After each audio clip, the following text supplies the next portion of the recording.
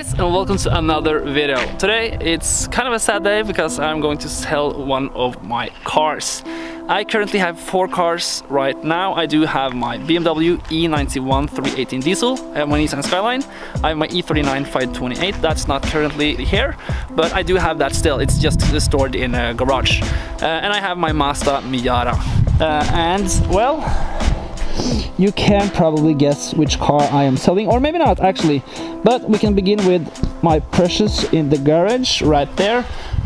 My Skyline, I will not sell this. I usually have my cool or expensive cars for 1 season and I sell them, but this car I want to have, yeah, for this season, 2 seasons, 3, I don't know, but I want to have this for this season as well and upgrade it a lot, so you know that already. This car, it's been a good daily this winter, and I don't know if I need it this summer actually, but I really enjoy it, really like the look with the Porsche wheels and stuff like that, so really happy about that. But I don't know how much I'm going to use that, but still I'm going to keep it. Then we have this.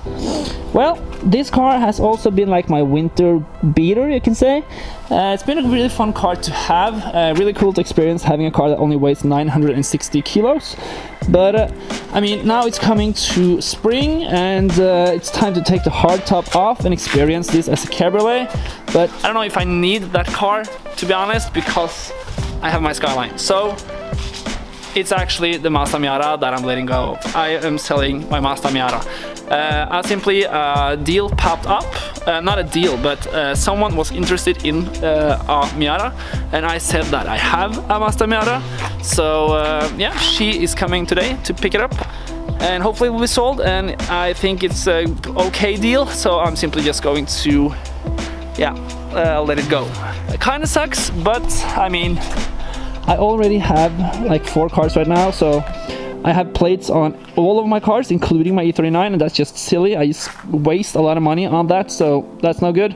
So I think it's a good idea to sell that so I don't have to use that much money on it. But I'm actually really happy about how it's turned out. I mean, I fixed the exhaust now, got some cool wheels on it, and that's actually, I like the wheels, they're really cool. I removed a ton of stickers, and I fixed a lot on the interior. I have fixed like some of the light stuff. I've painted this and painted the grille. And yeah, I got the plate on the front, fixed the idle also. And yeah, I feel like I've done a couple of stuff with the car, so I'm quite happy with how it is right now. I kind of enjoy driving this back and forth to work. Some of it, not every day, but a couple of times I've done it. But the truth is, I don't use it that much. I've used it a couple of times on YouTube to make videos for you guys, but honestly, I have not been using this car as much as I thought I would, because driving that as a daily in the winter compared to this car, which is much more comfortable, yeah, I use that almost every day. I mean, this is my daily. You know what? I actually have like 20-30 minutes before the buyer arrives, so let's take this car for a quick spin and have like the last drive with the Mazda Miata.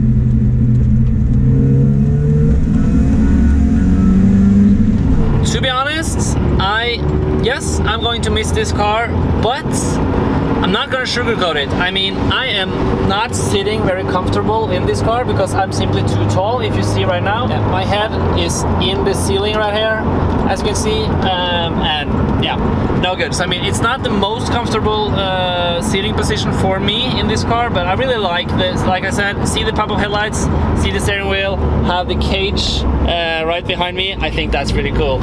And the sound, it's all right. I mean, it's not an SR20, but it's a good sound. I mean,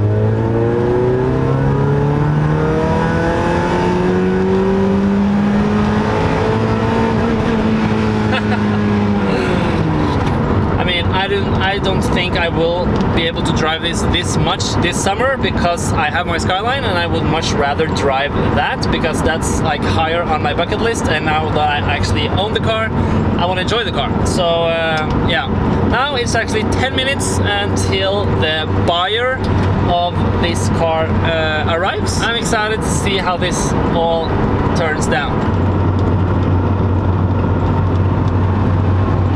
A few moments later.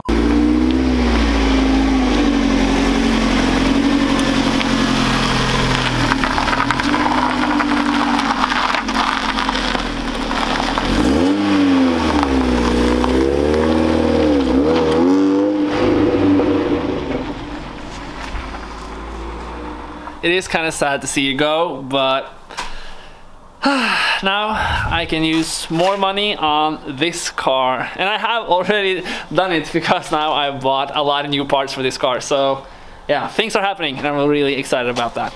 So yeah, I don't know what to say. It kind of sucks, but I think always when you sell a car, it is much better to simply just appreciate the time you got with the car instead of like being sad about that the car is gone. So that's exactly what I'm going to do. I'm going to appreciate the good times I had with the car. So yeah, let's take a look back and see what kind of memories and experiences my Mazda Miata has given me. I have some exciting news, and that is we got some new keys.